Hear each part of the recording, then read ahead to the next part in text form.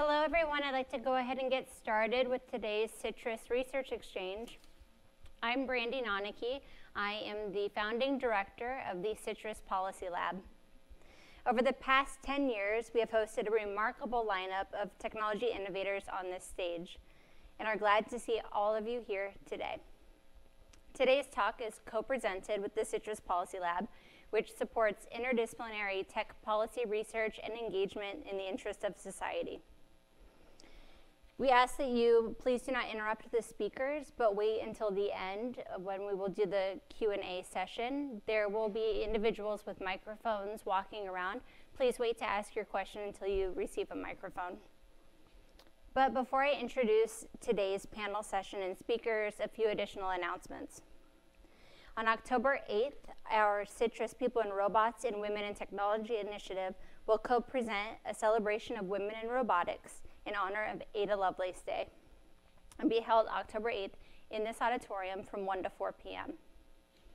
On October 9th, which will be the next CITRIS Research Exchange next Wednesday, the presentation will be Race Your Facts, Making AI Work for Enterprises. And that will be, again, from 12 to 1 p.m. here in Bonata Auditorium. Today's panel on the future of 5G for California, ensuring equitable access, will explore emerging trends in 5G and provide recommended strategies to better ensure equitable deployments. 5G wireless networks hold great potential, enabling unprecedented advancements in linking robots, cars, and other sensor-enabled technologies and infrastructure to revolutionize our cities. While the future of smart cities may bring gains in sustainability, mobility, and economic opportunity, ensuring these benefits are felt by all community members remains a significant challenge.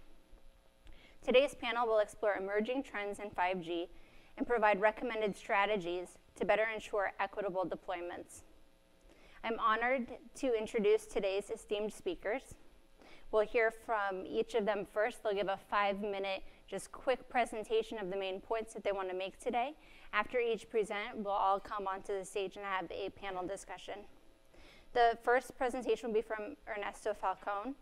He is Senior Legislative Counsel at the Electronic Frontier Foundation, focusing on intellectual property and open internet issues.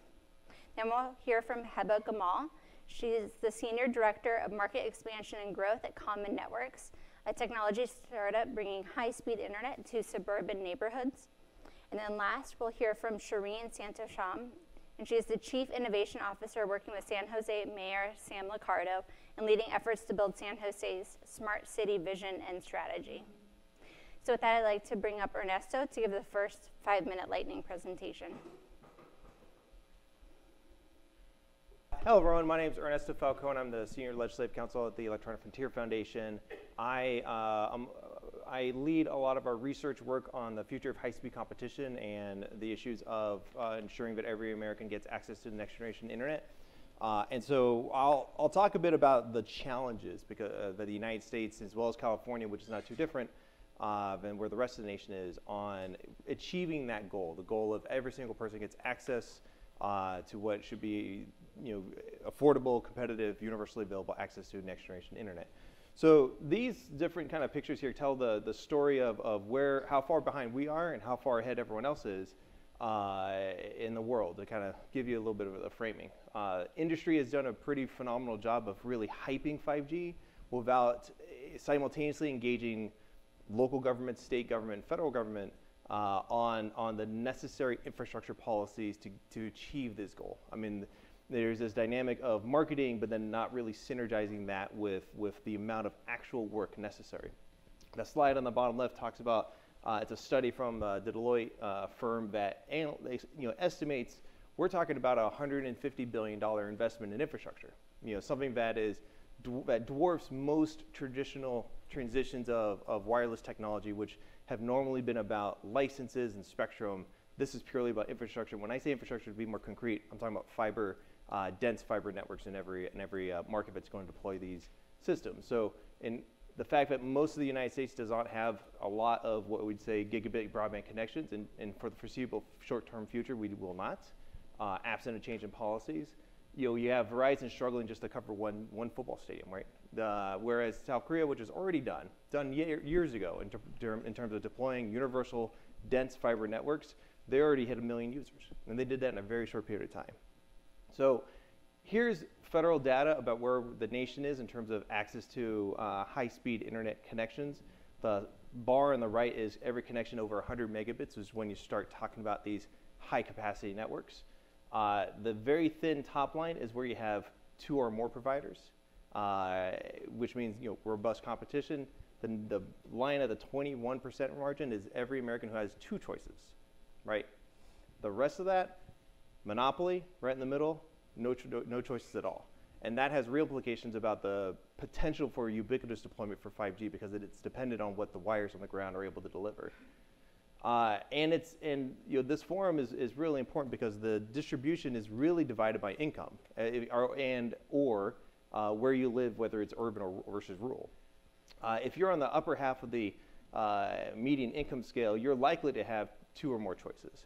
You're more likely to have, and these are choices at 250 megabits and 25 downloads, 25 megabits uploads. It's getting closer to what fiber looks like, what is necessary to deploy 5G. And at the end of this, I'll show you why I stress the wireline infrastructure so much in terms of the wireless future. But it is a situation where our policies for the last, I would say, decade plus have allowed the companies to kind of choose where they serve, and what has happened is they kind of choose the most lucrative, low-hanging fruit markets, deploy aggressively there, and then the further away from kind of the easy markets to deploy, they tend to neglect or ignore outright. Overwhelmingly, that being, if you're on the bottom half of the income scale, the bottom half, right? That's a huge part of this country. You're likely to face no choice or monopoly, or if you're in a rural market, same dynamic. So to wrap up just on why the wireline infrastructure is so important and what the capacity of the wires are able to deliver and how it synergizes with 5G, this is a mapping study by an association called the Fiber Broadband Association, which is a collection of a handful of fiber companies, really explaining that the slide on the right is effectively what the neighborhoods would look like if you're talking about having ultra high speed wireless 5G connections, kind of spread throughout the streets as you're walking and spread throughout the neighborhood. The blue lines are your fiber lines. That's how much fiber we're talking about, which is not too different than what it looks like if you had fiber to the home in more markets. The triangles are essentially the placement of those what are called small cell towers. I look forward to kind of talking with our fellow panelists and others, but ultimately what this means is the future is really going to be dependent on whether your local government, your state governments, and the federal government really adopt fiber policies that are focused on universal deployment with an aggressive timetable with the requisite investments necessary to fill in the void and the gaps that currently exist under current policies. Thank you. Thanks. Hi everyone, thank you so much for being here today. My name is Heba Gamal, as Brandy mentioned, and I lead our new market expansion and growth at Common Networks. I think very similar to some of Ernesto's comments, I think we can all agree that internet access is no longer a luxury or an amenity. Internet is now an essential human right where by accessing the internet you're able to access healthcare, education, economic opportunities. And cities that invest in this type of infrastructure are going to see more economically advanced and prosperous residents in their cities. But with all of that said, again, to Ernesto's point, not very many people have actual choice when it comes to home internet providers in their cities and neighborhoods. And that's exactly where Common Networks comes in. We have pioneered a graph-based network that relies on rooftop hardware to bring high-speed internet to people's homes. What you see right here is our typical installation at a customer home. And we've been growing. We are currently in 5 markets. We're in Alameda, Oakland, San Jose, San Leandro, Santa Clara, and Sunnyvale, and we're expanding quickly. We're doing so by building next generation hardware. This right here, what you're looking at is hardware that our team has built. we've already deployed this hardware out into the real world, and we're building the next generation hardware, which is poised to bring up to 1 gigabit speeds to people's homes. But I want to take a moment and tell you a little bit about kind of how we work, how our network works, and how we've been able to build it out. In a traditional wireless internet service provider model, where you go, for example, to a rural area, the wireless internet service provider will find a fiber source and will find a potentially very high point in that neighborhood, maybe a water tower. They will connect to fiber at that location, and then will install, radio antennas so that they can start serving the first set of people. And that's exactly what would happen. But take that model and then apply a multi-hop, multi-radio graph-based network that we've built. Now we're able to take those first, let's say 100 homes that we're able to see and distribute that capacity to, and multiply that. And that just continues to grow. Every single node, quote unquote, customer that we add to our network essentially is able to redistribute that capacity over and relay that signal to their neighbors.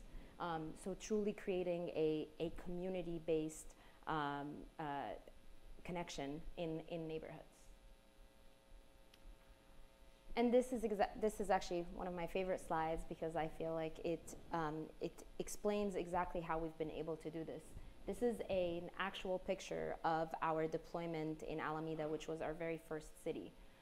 All of these green dots are connected homes. And as you can see, the lines that you see might look unexpected or not necessarily super organized. And that's exactly the innovation in this. Our network allows us to be a true alternative to fiber to the home, and allows us to build that technology in an organic way. There's one concept when big providers start thinking about bringing fiber to the home, which is the cost of homes passed. In order for them to deploy these large construction crews and trench the roads, go through the permitting process with cities, they actually have to do their modeling and their financial modeling based on how many homes they're going to pass, and make that return on investment really, really positive for them. That's why you see a lot of the fiber to the home deployments kind of gerrymandering their way to wealthier neighborhoods and more affluent neighborhoods, because that's where they believe they're going to make the highest ROI. That's not the case with our model. In the time that it would take a fiber provider to even just think about going to a neighborhood, we can actually deploy. We just did that in San Leandro in less than 6 months. That's it. Great, thank you. Okay, and Great, thank you. So just to give some context to this conversation, I think it's very relevant to what Ernesto had talked about earlier. When I joined the city, the mayor's office about 4 years ago in San Jose, I had come from a background in the telecom space and looking at digital equity, and looking around San Jose, which is the largest city in Silicon Valley, I realized actually we didn't have great broadband infrastructure, and I suspected we had a pretty large digital divide. So as we started to look into this, so we got some money and some resources, we discovered that we had only 3% high quality fiber in the ground.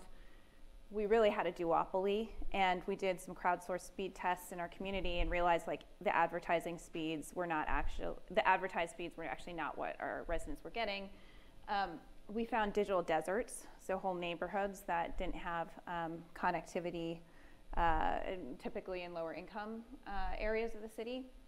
And we have about 95,000 residents without internet access. And we did a study looking at low-income families with children, and found that over half our low-income population is not connected. This disproportionately affects Latino and African-American households. And we had to do this ourselves, because the FCC data is actually not even very accurate, because it relies on census blocks. And so we started to paint this picture of like, hey, we really have to do something about this. And we explored everything from just being kind of laissez-faire, which is what had resulted in this, to municipal fiber. It didn't make sense for us to do municipal fiber San Jose is 180 square miles. It's just too expensive in our area. So what we decided is that we really needed to incentivize private investment. And so we started with, analyzing the market, the broadband market, digital divide.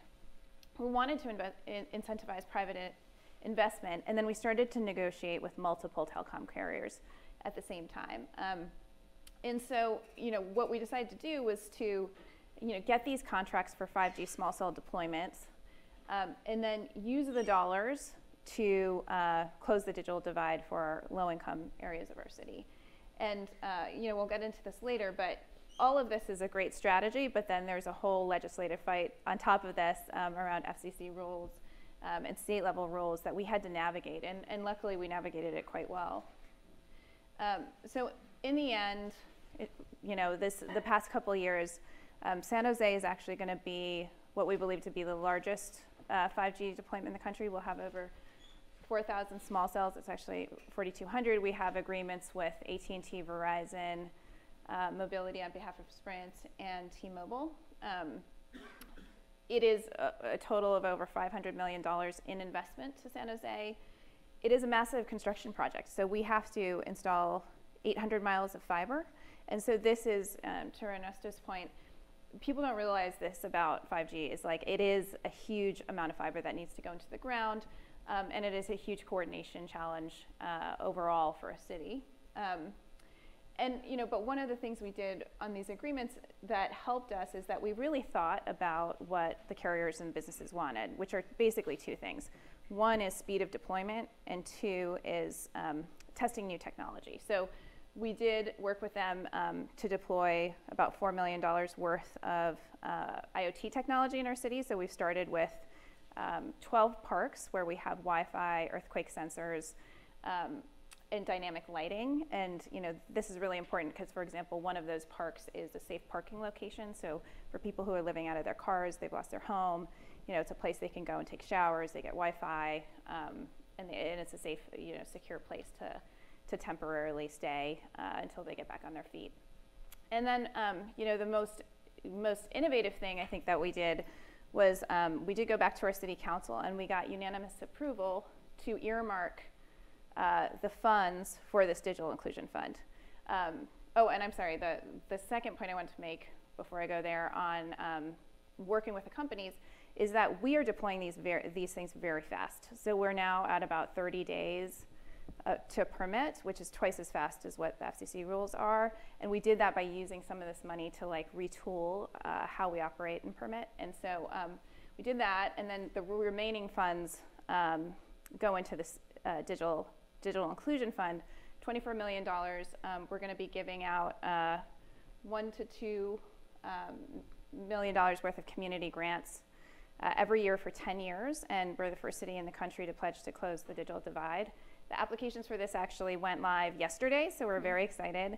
And the digital divide in cities is really a complex issue that is as much coordination as it is sort of a funding and willingness issue, and so it's really going to be a centralized way for an entire community to address this problem. And so happy to talk more about any of this or sort of the policy issues around it.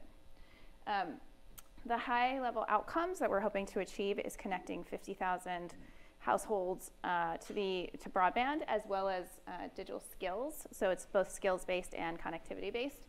And we have really clear indicators and outcomes that we'll be working on. And I think that's it. Great, thank you. I invite everyone to come up on the stage. All right, well, thank you for those remarks that you've each given. I think we often think of the digital divide as an urban-rural divide, and for good reason. There's 24 million Americans in rural areas who don't have access to broadband internet, but there's also a divide in the urban context. And there's a lot of hype around 5G as being a technology that's going to really enable greater inclusion in urban areas. So first I'd like to kick us off with, well, what is 5G even, right? We keep talking about it, but what is it? Who wants to tackle that? I think there's a lot of hype around what 5G is. I think demystifying what that truly is a good place to start. So 5G is really a guidance on where the next level of technology for communications needs to be. It needs to meet a certain criteria. There are a lot of different ways we can think about 5G.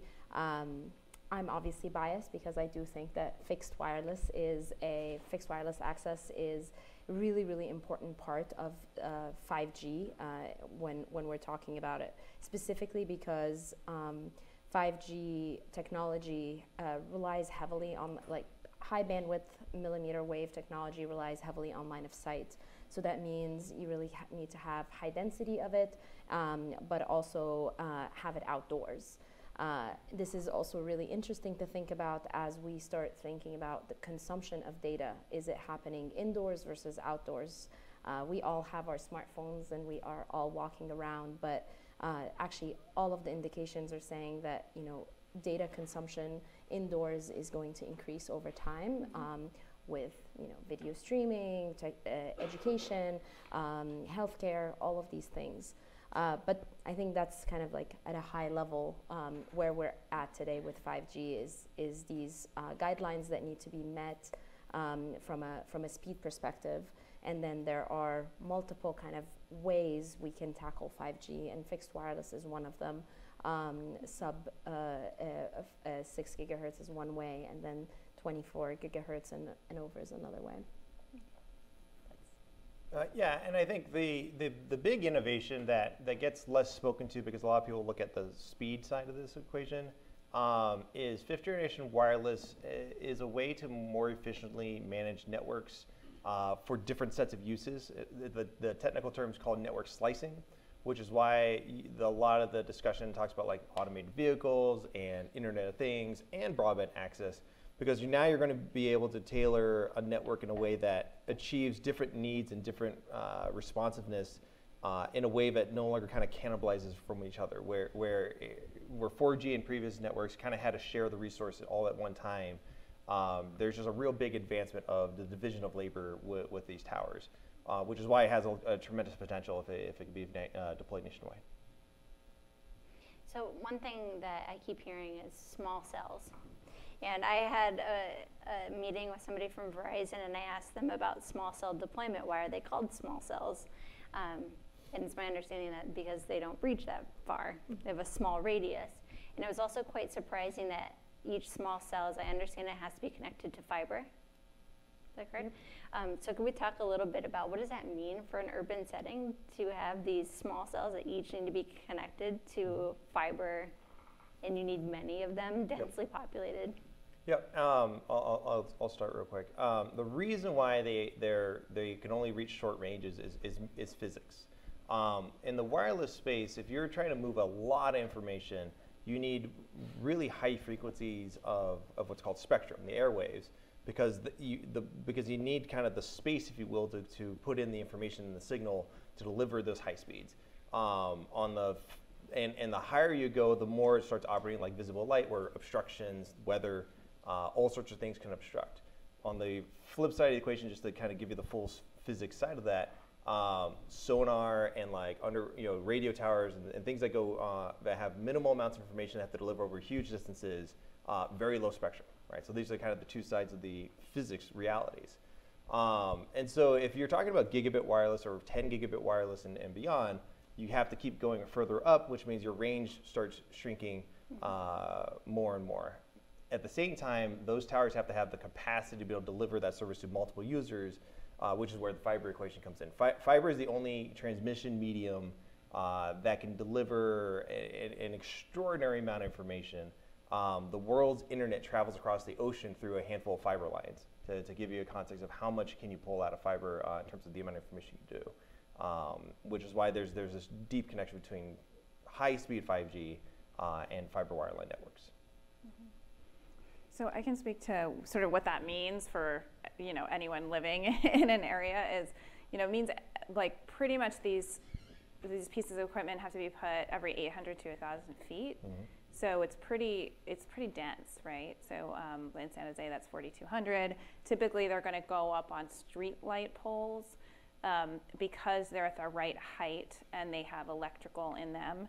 But unfortunately, you oftentimes need to reinforce those poles because maybe a street light was designed to just hang a banner, but like a heavy piece of electrical equipment means that structurally you need to reinforce that or rebuild it, and then you need to rewire as well to make sure that the electrical load is safe. And so that's a very costly prospect for companies, which is why this is, you know, an expensive thing. And for a city, I mean, our responsibility is to make sure that that's safe. So we have inspectors, you know, we have to permit it, we have to make sure that thing's not going to fall over in the middle of the street, which certainly happens with poles. And then beyond that, you know, residents typically don't, you know, they may not like the aesthetics of it. And so we have in San Jose design guidelines that we've worked out with the carriers. So these things kind of look like cylinders on top of a light pole. They're not that obtrusive. But much of the legislation that's gone on in many states across the country, and the federal legislation actually allows for equipment that's the size of a refrigerator. And so it's much more permissive than, you know, what we would like to see in our community, and we've managed to get around that, but it is an issue in places where, you know, they haven't had that discussion. So one thing I want to talk about is the need for the fiber access. And Heba, you alluded to this in your presentation, that fiber tends to be deployed in more lucrative or wealthier neighborhoods. So then what role will 5G deployments actually play in widening or closing the digital divide? Yeah, I mean, I think for us, and I don't know if you all recall the image I put in there, so our deployment works very different from small cell. Not every single hub or relay in our network needs to be fiber connected. We actually use high bandwidth millimeter wave radios that can actually distribute that capacity wirelessly. So that means we may have one, just to give you some numbers, in Alameda, which is about 32,000 housing units, we've deployed 20 relay hubs, if you will. So those are, and those are all wirelessly connected. And we support the entire island with only 3 fiber sources. When Verizon did their initial test in 5G deployment in Sacramento, it took them 700 of these small cell deployments in order to reach 5% of the population. Wow. We reach 80% of the island. So there is difference in, and all of this falls kind of under 5G, right? I think that's what's really confusing and is important to demystify, is that we believe that, you know, technology has come a long way, especially wireless radio technology, that can allow us to redistribute that fiber. And if we continue to see the trends that we've already been seeing, which is fiber tends to go to kind of, you know, the main street and the downtown areas, you can then redistribute that fiber and then start getting it into the neighborhoods where fiber or fiber to the home builds are not necessarily going to happen. Right. And Ernesto, in your presentation, you talked a little bit about the need for more fiber investments. How can we actually incentivize that with companies? Should there be legislation proposed at the federal level or state level? So I think it's worthwhile to think about the difference between a large, kind of lumbering, debt-laden, vertically integrated national ISP versus companies like Common Networks. AT&T and Comcast, for example, they have about $150 billion in debt from merging with, you know, satellite television company to HBO Go and all sorts of things. And so they have to repay that debt. So for them to contemplate major investments, it's not in the equation. This is why AT&T's basically discontinued their fiber deployments, which up to this point was mandated by the government as a result of their DirecTV merger. However, there's lots of other small players who are eager to deploy. Common Networks is one. There's a handful in San Francisco. And I think policy has to start shifting away from deference and following the lead of the large telecos and large cable companies, and start asking these small companies, like, well, what can we do to make it easier? Because I think they're eager. I think they're not kind of trapped by the short-term investment window that stockholders expect, because they're not large publicly traded companies with all this debt. And the realities are, every other country has been able to figure out how to get to universal deployment or has a track record on their way there. And it's a matter of just policy has to kind of reorient around who's going to be delivering it to us, if not the large players. A really quick follow-up question. Do you think that the current Federal Communications Commission would be supportive of supporting smaller providers instead of the large incumbents? I think no. I think the FCC is really, they're a great example of deference to the largest players dictating policy. So just yesterday, there was this big court decision from the DC Circuit on the issue of net neutrality. Every small ISP I have ever talked to, dozens across the country, all were fully supportive of the 2015 open internet rules that require net neutrality in their networks, because none of them are interested in reshaping the internet and figuring out how to squeeze the extra penny out of your usage of broadband. They're just interested in delivering broadband. And one of the most interesting things that came out of the court decision yesterday was this issue of what's called pole attachment rights. Basically, under federal law, there is this special right to getting access to the poles and the infrastructure, and as a means of overriding private incumbent interests who own those poles who don't have an interest in allowing competition in. It was granted to cable TV companies historically because of their challenges of getting into markets. Prior to them was to telephone companies because the energy companies kept them out. And because of the FCC's approach to telecom to be fully deregulated, let's just take our hands off broadband altogether, the only companies that have legacy special rights to that infrastructure are telephone companies and cable TV companies. So new companies who are deploying next generation stuff are not even on the same playing field in terms of the legal rights. And they have to depend, local governments are really essential to try and offset that. California had exerted its own authority to fill this gap. But this was an obvious problem that would have been created by the decision from the FCC that was ignored. And so, yeah, that's why I pretty much stand firmly that they listen to the big players on policy and without realizing dozens and dozens and dozens of other players who are doing better, faster, cheaper, and future-proofing technology are kind of sidelined because they just don't have the access to the political process in the same way.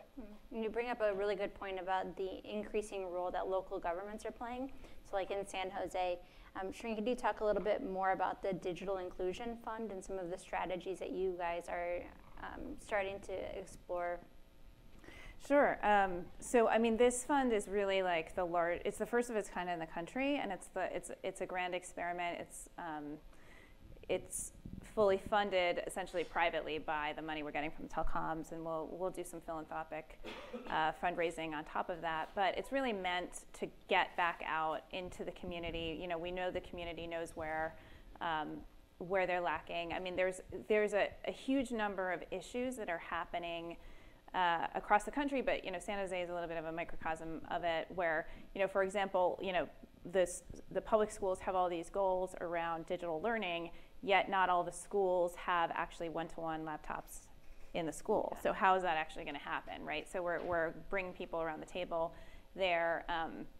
We had launched in our public libraries a coding camp for children with a goal of getting to 5,000 kids. It's called Coding 5K.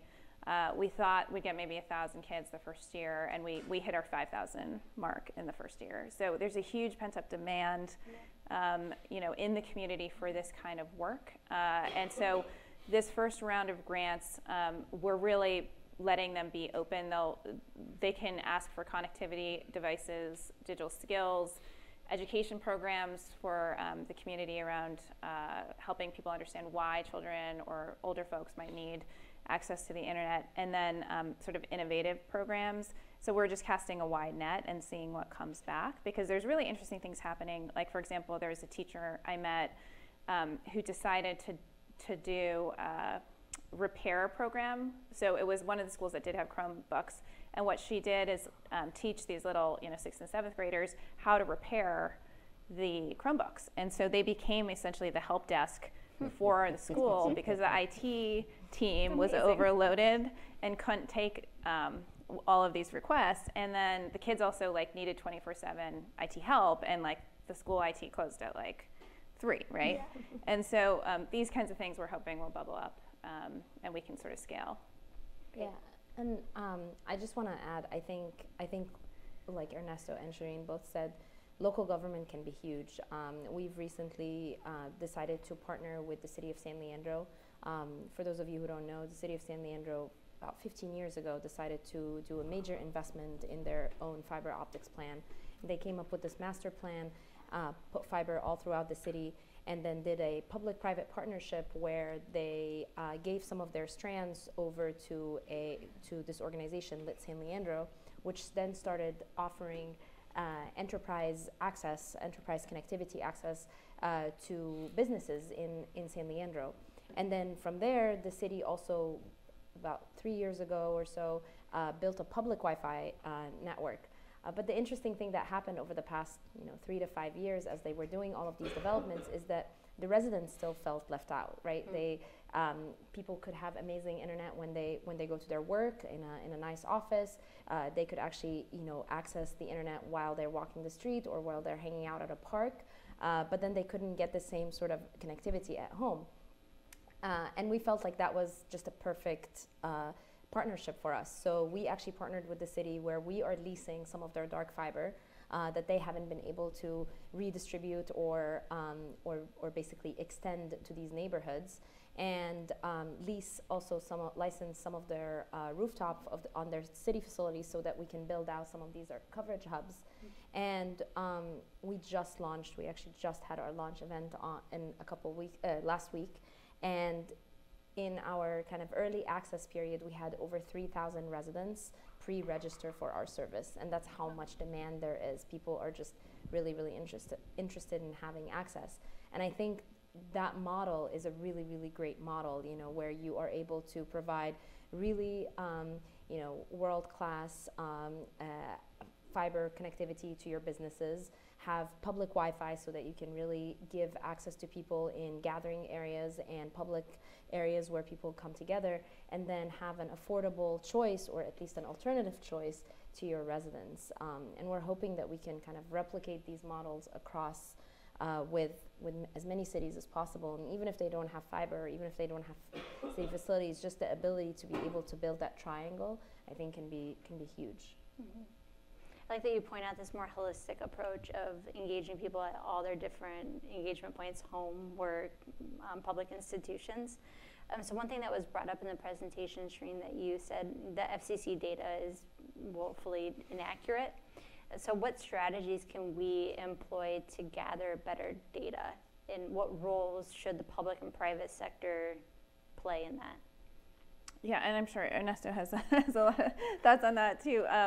One is, the data is by census tract, and it's self-reported by the companies. So one census tract could be miles and miles in rural areas and multiple neighborhoods.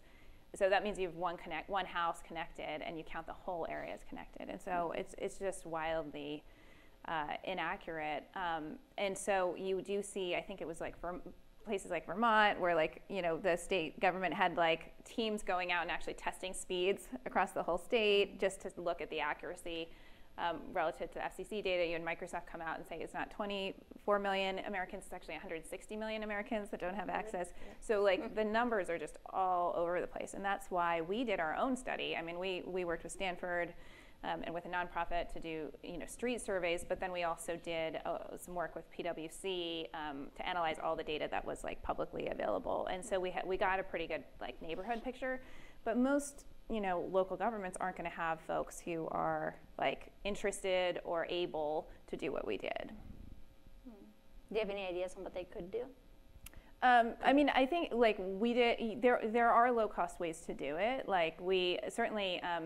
The crowdsourced speeds test is really easy to do, just to figure out what's going on in your community. So we threw one out, and within 2 or 3 weeks we had close to 4,000 folks participate. We have a tech-savvy community also.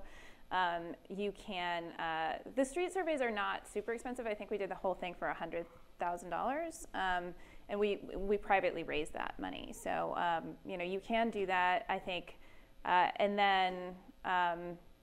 I think academic institutions are always useful in helping with it. Well, we love to hear that. We are very useful. We also have our California Public Utility Commission, which does its own mapping and its own data assessments. And I think there's probably room for updates and improvements there, particularly kind of thinking about what the future should look like. So not everything has to depend on the FCC, right? We could take matters more into our own hands. Our state's very powerful in many ways. and we have a state regulator. And what's interesting too, some of the stories of kind of the most rural and small communities out there, sometimes they don't really need a survey, right? Like they kind of just, as a community, they all know each other, right? They all kind of know exactly what their neighborhoods look like, and local leadership tends to be very close and very knowledgeable about what their local community looks like, which then opens the door to a lot of these community projects, building their own infrastructure, building their own ISP, which you're seeing more and more often in many of these parts of the country. So I have one last really quick, I'll call it a lightning question. So respond with just what comes to you as fast as possible. What do you think will be the greatest positive impact and the greatest negative impact of 5G deployment? I think the greatest positive impact is definitely more prosperity across. I think the most negative impact can potentially be the lack of awareness of what it is and how people can access it. Ernesto? Most positive impact, I think, is the potential for all sorts of different kinds of networks to exist and what that means. If you build the resource, the innovators come, and I have no clue what the future looks like. I just know someone's going to have some neat ideas. The most negative, I would say, is it may, similar to what I was emphasizing, it may take our eye off the fundamentals of what is missing in the U.S. telecom market in terms of just the hardened capacity and the infrastructure that is necessary. For me, I think the innovation, the potential innovations which aren't there yet are really mind-blowing. So if it can be utilized for autonomous vehicles at some point, it can't today. That's going to unlock like a whole next generation of types of innovations for us, which is going to be exciting. On the negative side, I think it will deepen digital divides because we don't have these fundamentals down, and so the folks who are behind now are going to get left further behind and get really locked out in a way that is going to have massive negative impacts. And then the other is, the enabling of more like surveillance without privacy protections, and we really, need to figure that piece out. That's something we didn't touch on at all today, surveillance through these technologies. So I'd like to open it up for audience questions. There are individuals in the back of the room with microphones, so just raise your hand so that they can come to you.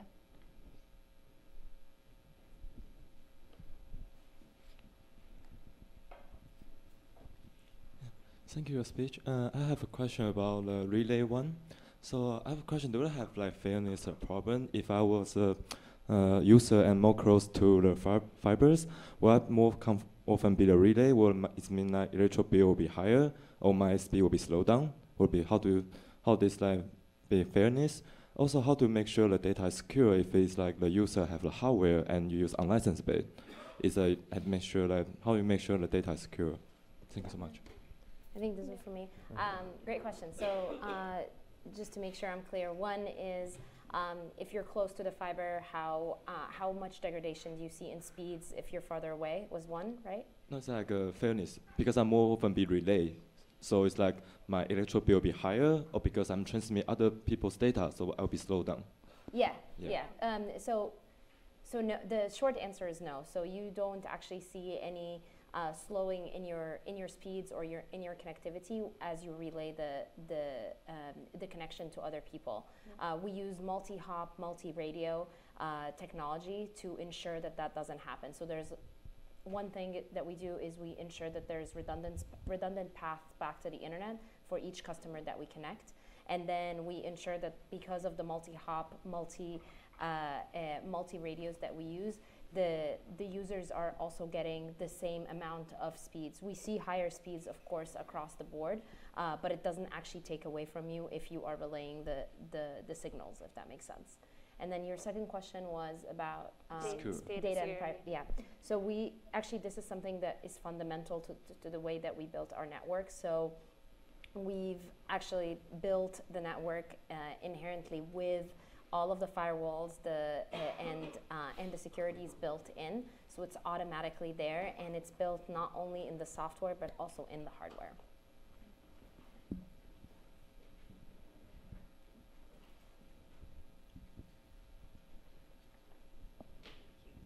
Hi, So I'm curious, if you were advising a large multi-location system like, say, the University of California, what kind of recommendations would you have if, say, the CIO were considering 5G deployment on the campuses? I'm thinking from your presentations, could the UC system be a force for good in helping to distribute, community-wide at the locations where they are, sort of this next generation? Or are there other things that you would caution against an organization like that? I think, like from a system-wide perspective or a nonprofit public sector perspective, what would you recommend or caution? I'll start. I think, especially like a public institution, a very large public institution, so whether it's a university or a state government or local governments, there's enormous potential of open access fiber being if you are going to build the infrastructure to service your need, the reality is there's so much capacity in those lines that there's no way you as an individual enterprise user will use up the entire capacity. So there's just so much available to be able to share, and you can have you may unlock the opportunity for like your local business person to decide, I'll just resell that capacity and start being my own ISP locally. So I think if local governments and this is really kind of the infrastructure policy question, really building out and expanding on open access fiber and allowing multiple users to make use of all that excess capacity can go a long way.